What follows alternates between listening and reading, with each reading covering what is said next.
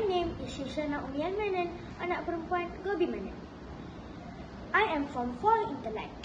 I study at SK Laksmana Integrasi, Kota Tinggi, Johor. My hobby is reading books. My ambition is to be a teacher. Today, I would like to tell you about a book called Time Machine. This book has 105 pages.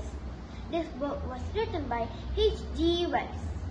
This book was published by Synergy Media, located at Petaling Jaya, Selangor. This book is about a group of men, including the narrator, listening to the time traveler, discuss about his theory that time is the fourth dimension.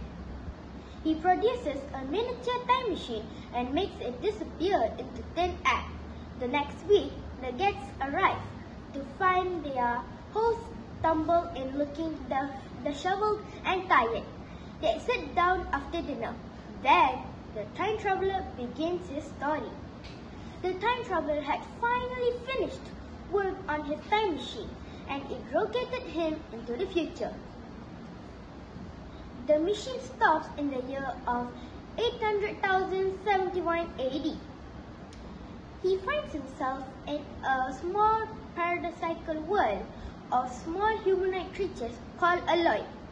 They are frail and peaceful and give him fruits to eat. He explores the area, but when he returns, he finds that his time machine is gone. Moral value from the story is the time machine shows that everything is temporary, and it's still important to make choices and act. Thank you.